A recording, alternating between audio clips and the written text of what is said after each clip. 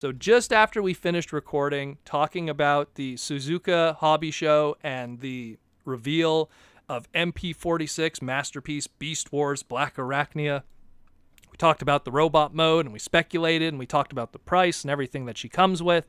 And then we said, wouldn't it be great? Wish you could see this in an alternative mode of some kind. Wouldn't it be great if we could see that alt mode, And I wonder how it would look if it was fully transformed in an alt mode. Oh well, I guess we're not going to get that anytime soon. And so, luckily, from Twitter, a Japanese user by the name of Puchima Blue, it doesn't sound as it's spelled, let me tell you. He posted a whole bunch of images of the alt mode and from different angles. Now, let me just establish one thing right away.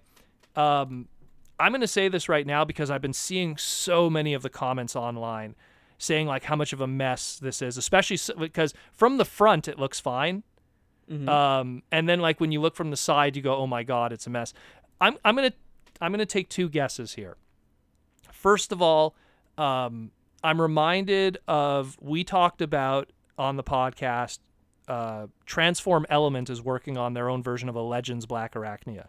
Right. And we saw through them how they're able to deal with the thorax and the butt hiding stuff and everything by using these two kibble pieces on the side that turn into her weapons, right? Right. The thing is here is that now, yeah, okay, like it looks like a mess from the side and they're trying to really transform all the pieces into her butt and everything.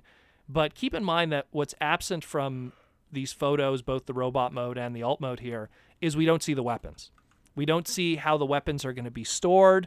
We don't see the weapons, how they're going to attach to the body, which up to this point, if anything is any indication, whether it be Dinobot, whether it be Optimus Primal or Cheetor or Shadow Panther from Cheetor, every single Masterpiece Beast Wars Transformer has stored their weapons on their body. The G1 ones are a different story, but at least in the case of the Masterpiece Beast Wars ones, they do what the toys do. They store the weapons on their bodies in some shape or form. I'm going to assume that pieces are missing here that would make this a little more flush, combined with a little bit of mistransformation. And that's primarily why I think this looks the way it looks. Keep in mind, the original Blackarachnia toy, her gun that had shot the missile and everything was pretty much where her Black Widow emblem was. Yeah. And it was this sliding piece that came out of the Black Widow emblem, and it was the same thing on Tarantulas because they shared the same mold. And that became the gun. And then one of the spider legs became one of the missiles, and that was that. And there was a piece in the back that made the anchor missile or the boomerang missile that was on a string. But this is all completely absent from that. So, and it's pretty clear that the gun doesn't come from that Black Widow emblem anymore. It's, that's just another, that's a panel here in this case. Yeah. And like I said before, I don't know how the hell they were going to hide all that gold, but they managed to. She folds up incredibly also, under all of that. And also, this might not be it might not be like transformed fully. It's just done for display purposes. Oh yeah, well, I feel partially that this is mistransformed, combined with the fact that the weapons are not present. And someone else pointed this out also, is there's a shot of Blackarachnia in robot mode, and it's a really close-up shot of just the back of her. And there's nothing really to mention about the back of her or anything. It just kind of shows where it plugs in if she wants to be attached to the web. But the one thing that they pointed out is they noticed that some of the paint is chipping on different parts of the toy. And what that means to me is that this is a hand-painted prototype. As opposed to the final prototype. And so if it's a hand-painted prototype, what that means also is they probably were being very careful and fragile on how they transform this. So they probably didn't want they didn't want to smush it all together, because clearly, like, and it'll just snap. Yeah, like everything goes into her butt. No pun intended. Everything's in her butt. Someone's gonna quote me on that. Someone's going to quote me on that. That's going to be a song. Yeah. Everything goes into her butt. Everything goes into her butt. Anyways. Everything just goes in there. But yeah, the point is that, like, I get a feeling there's stuff that's missing from this. That being said, ignoring, the kibble and everything, that shot from the front, it looks incredible.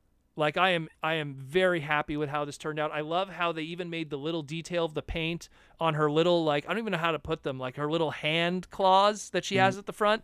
Like those were like that she would use when she would like emote when she was in spider mode. Like I know Tarantulas would use it to rub his hands together like an evil, like His little mandibles together, like hey. So Be like very expressive with it. They put the little purple and yellow paint on top of like the orangey gold. She looks amazing. Look, let's be real here.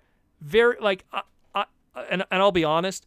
Every Beast Wars masterpiece I have thus far, with the exception of Dinobot, I bought 2 of because I couldn't keep them just in one mode.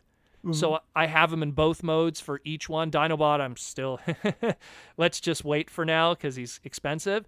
But the point is that I understand how 99.99% of people are going to have this in robot mode anyways. So it's not too big of a deal that everything is kind of hanging out. Again, I feel that there's pieces missing here that are going to, I just feel that her gun is going to be something that, like, I'm trying to like think of a good example. Anyone who owns Polar Claw, and how Polar Claw, one of his feet turns into a bat, and that bat, like, it unfolds to make the bat, but it wraps around to make the foot. It's the same thing. I imagine the reverse of that. Her gun is something that's all wrapped up, but when it becomes the side of her thorax, it unfolds to then cover it. And because it says here, like at least in the parts listing, you have the poison anchor, and then you have the anchor missile. That if they're 2 separate guns, let's say they're not just missiles, but 2 individual guns completely, because they say here like visor, cable, cord, spider web parts, a base, and then the only thing that sounds like weapons is poison anchor, missile anchor. If they're 2 separate guns, then those are 2 separate pieces that could wrap around the side of that booty and cover that up, But again, this is just me. This is me speculating. I mean, in all honesty, even if it ends up it's just like this and they're not changing anything, I'm totally fine with it, because this was a design that really in the end was never intended to be this good. It was never intended to get this far. It's kind of like, I mean, anyone who's a Super Robot fan and they know the character of Getter Robo. Getter Robo is one of those designs that was never intended to ever work, and it never will be able to work because it's impossible. The toy turns one color from another when it transforms. And they've done Soul of Chogokins, which are kind of like the masterpiece equivalency for Bandai stuff. They did Soul of Chogokins of Getter Robo, and none of them are perfect because they know it's impossible. And it's the same thing here, where it's like the fact that they've done this much is remarkable. When I saw Dinobot, I was like, oh my God, is there nothing they can't do? Right. And exactly. to me, Blackarachnia was the only one that I thought would have been difficult, because I look at Pterosaur and I'm like, you could fold that stuff up. That's not tough. You know what I mean? And then, like, you could probably use the show model for that. Well, that's what I'm trying, like, or at least a rough guide of the show model. Yeah, we could flip that in. We can make that a little bit better. We can clean that up. I feel like most of the Beast Wars toys did a pretty darn good job the first time around. Obviously, like, you look at the old. I think the bigger they were, the better they. Oh yeah, the more budget accurate, they had. Yeah. Well, so like the Scorponok, Optimus Prime, Optimus Primal, excuse me.